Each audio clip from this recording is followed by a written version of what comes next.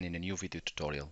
Today guys, I'm going to show you how you can change your Windows username. This applies for Windows 10, Windows 7 and Windows 8. So what you will need to do guys, you will need to go to your control panel. You go to search tab and you type search control panel. And here guys, you might have this view by small icons or by large icons. So you will need just to change the category so that you will be able to follow my video. And then you go to user account and you click again on user account, and here guys you click change your account name. So here guys, your new account name, let's say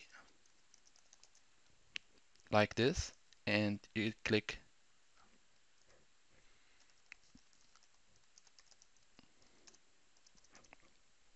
change name.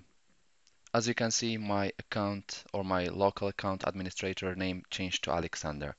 You can also change your account type from a normal account to administrator account or the reverse, and you can also manage the other account which you have on your computer. Thanks guys for watching. Talk to you soon in a new video tutorial. If you like this video, please press like, share and subscribe.